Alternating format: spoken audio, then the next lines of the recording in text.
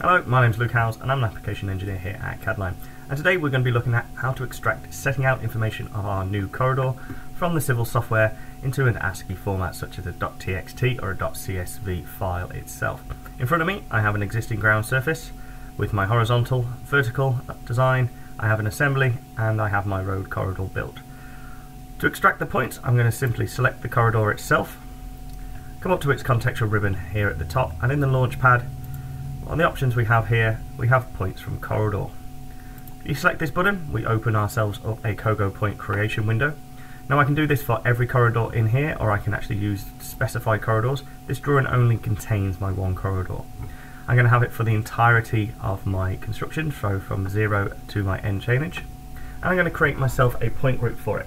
Now what I would usually do is do one point group with every point in it, and then I can use the raw description to then filter out all of my points so I can have specific setting out information as required by the engineer. So for this one I'm just simply going to call it my new road 1 setting out, and I'm going to go through the options from what I'd like to extract from my corridor. I have the back of my curb and the back of my edging, the crown line. I don't necessarily need the earthworks. I want my footpath, and I don't need to see the hinge line between the earthworks as well.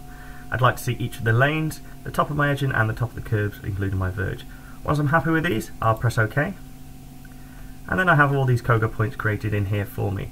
The current display is for the point number and description, but if we look over here on my points groups, it's now created a setting out group for me.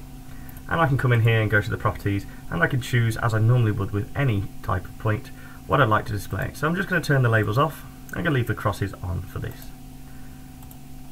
We can now see I have a Cogo point created at all of the geometry points of my corridor.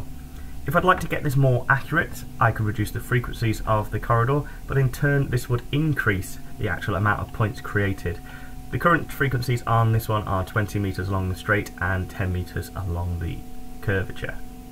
What I can do with these points is I can come into my points groups, I can right hand click, I can export the points.